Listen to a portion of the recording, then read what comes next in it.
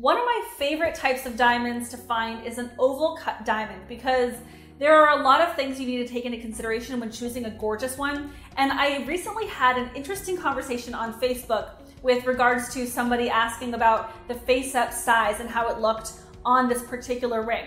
So I'm gonna talk about why this diamond looks so much bigger. All right, keep watching.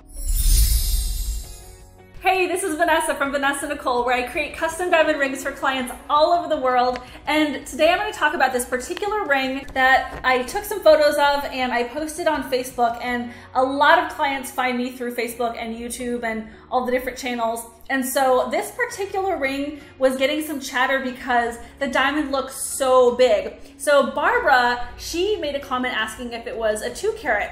And my client, whose ring it was, said, nope, it's less than 2. And so I responded to her, and because I'm recording this with my phone, I printed it out so I could just read what I wrote to her. So I wrote, hi Barbara, this diamond is actually a 1.56 carat. It faces up huge because when I look for diamonds, I source ones that are cut to maximize face up size rather than simply hitting a certain carat weight. So a lot of diamond cutters will cut diamonds deep just so they can hit a benchmark carat size because then the price goes up, which is really frustrating. So this makes it hard for clients to find a great oval cut on their own since the cut grade is not on the GIA report for any other shape other than a round diamond. So that's a key point to consider if you're looking at diamonds that are not round shaped.